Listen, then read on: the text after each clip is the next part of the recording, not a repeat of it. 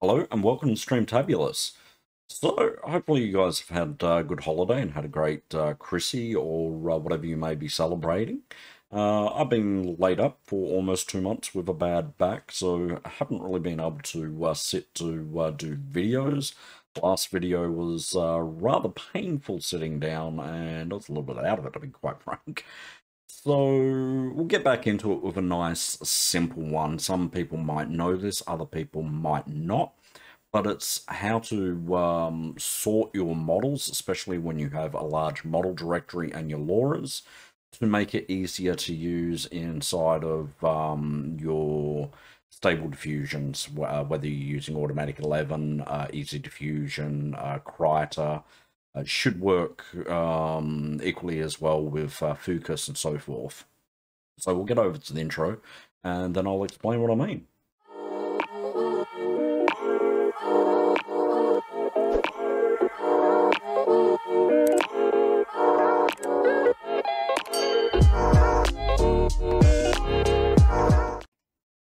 Okay, so I'm just over here in Krita, so if we just come across, we'll hit on the cogs and we'll bring up the settings. Now, you've got your folders, so you can open these, and if I slide them over from my window here, you'll see that that's the folder with everything in it for the models that I have. And it's the same with the loras. If I open that up and I bring that over, you can see that. So that's where we put our additionals.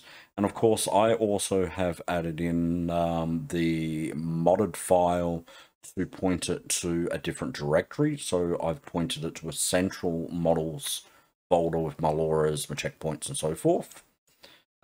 So you can see that there, that I've got a lot in here. Now, if we come down, we'll just come through and we'll go to the test one. I've already sorted this one to show you what we'll be doing. And we can see here that we have these categorizations that come up instead. So it's easier to sort what you're actually doing, and then you can just click whatever you actually want to do and know where they are nice and quick if you want to make a picture of someone and so forth. SDXLs, and you can do subfolders and subfolders as well. So we'll close that off and we'll come over and take a look at Easy Diffusion here. And it's the same sort of thing. If we come down and we go to our loras and we click it, do it like this, you'll see that we have animals, and we can see that they're subcategorized, so cartoon, clothing, details, and so forth. So as we come down, we can see they're all the same, so it helps us to find them a little bit quicker. I'll close this one off. Okay, so now we have our folders. What we can come through and do is rename these. So we're going to press F2, and then we're just going to rename each of these to remove the sorting tags that I originally had. And those were there so I could just quickly scroll down and see the effect that that model has. So the model was trained in, you know, 3D sort of looking characters and chibi characters and so forth. So now that we've done that, this is going to do the same sort of thing. So we can just come through and remove these tags because we don't need them now.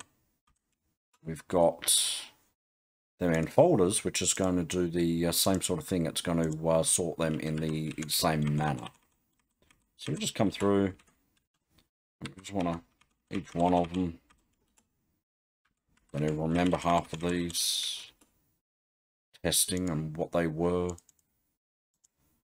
But I started trying to take pictures of what the renders were to name those pictures to the actual model, so I could quickly reference little thumbs of what each of them were.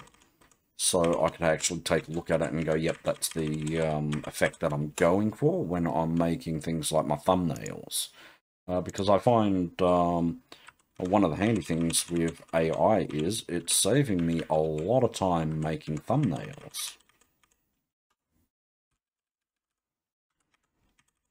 right? The ones are not safe for work, but it has a more realistic looking human. So better skin details. I've mentioned that before. It's the SDXL ones. So we come in here.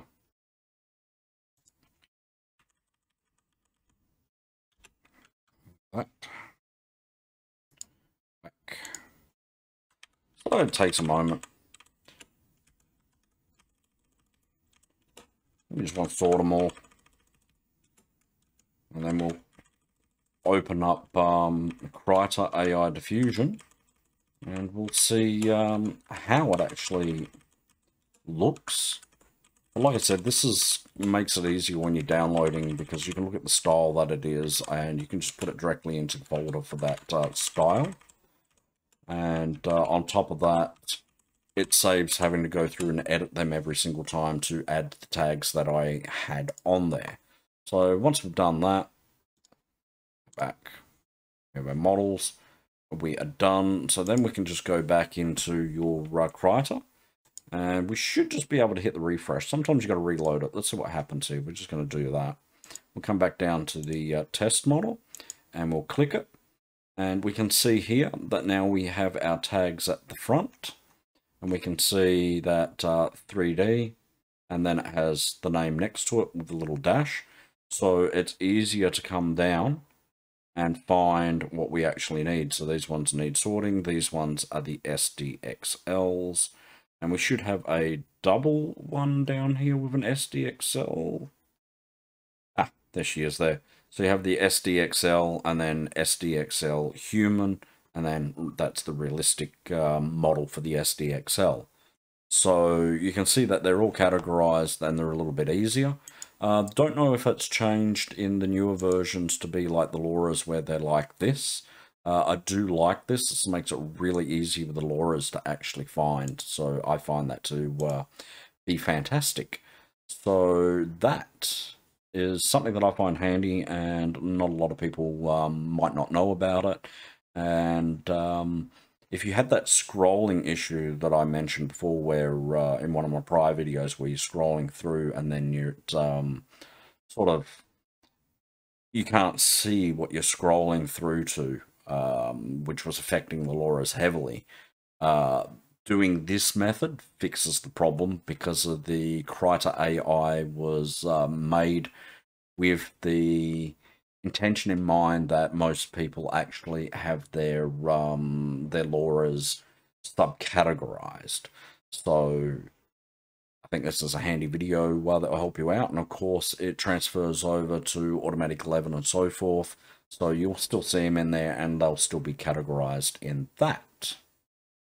So hopefully this video helped you out. This is just a light one to help get me back into the swing of things, since it's been a while, and a little bit tender down there and a little bit groggy still from the medications that were trying to make the muscles stop cramping up. The muscle condition that I have, basically all the muscles just go into a solid cramp, and they were in cramp in my lower back and most of my back and top part of my legs for about 6 weeks. So that was fun. So yeah, still getting myself back into the swing to do the videos, because of the whole issue with the reading, thanks to the dyslexia. These are sort of free-winged, so I have all that information in my head and I'm just putting it out without actually physically reading a script. So to get back into the swing of that, it does take a few videos to do it, and I will have more videos coming for you guys soon. And I hope this video helped you guys out, and if it did, of course, don't forget to hit that like button. If I can remember where I put that. Where are we? Like button, like button, like button. There we go. Don't forget to hit the like, subscribe, and get the bell on for notifications. Yeah,